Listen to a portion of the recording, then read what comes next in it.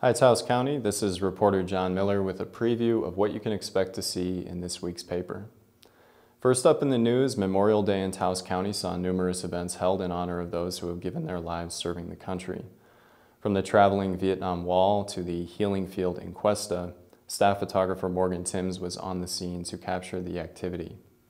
Her work can be viewed on our website, taosnews.com, and in Thursday's paper.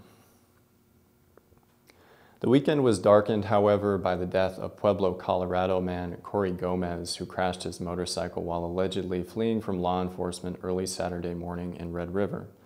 The 24-year-old was pronounced dead near the 1200 block of Main Street after an apparent ejection when his bike lost traction on the roadway.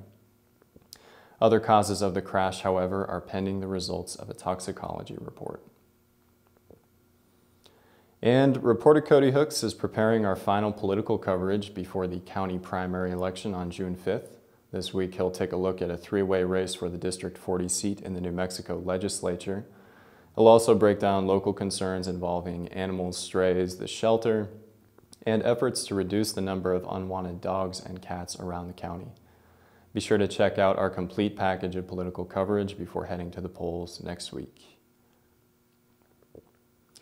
In education news, Taos County bade farewell to its final high school grads for the 2017-18 school year as capped and gowned seniors picked up their diplomas at Vista Grande, Cuesta, and Peñasco high schools last week.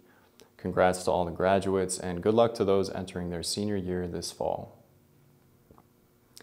In Tempo, this week's cover story is all about the music on the Mothership Festival. From nationally known acts such as Mo, Railroad Earth, the infamous String Dusters, Rising Appalachia, and Fruition, the three-day event is sure to keep fans jamming at Taos Mesa Brewing.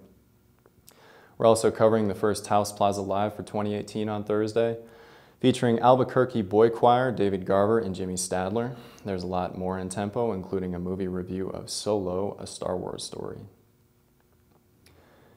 And in sports, a local dance team gets a golden ticket and prepares to travel to the East Coast for their World of Dance competition in late July. The Senior Olympics are looking for a few good men and women, and Raptors and Snakes plan a visit to Taos. Also, be sure to check out our Month in Sports photo gallery. In weather, highs are expected to remain in the 80s throughout the week, with a peak around 87 on Saturday and lows in the 40s. Followed by some possible thunderstorms and much-needed rain Sunday afternoon. And that'll do it for this week's preview. Make sure to like us on Facebook and Twitter, and visit our website for breaking news updates. Other than that, have a good weekend, Taos.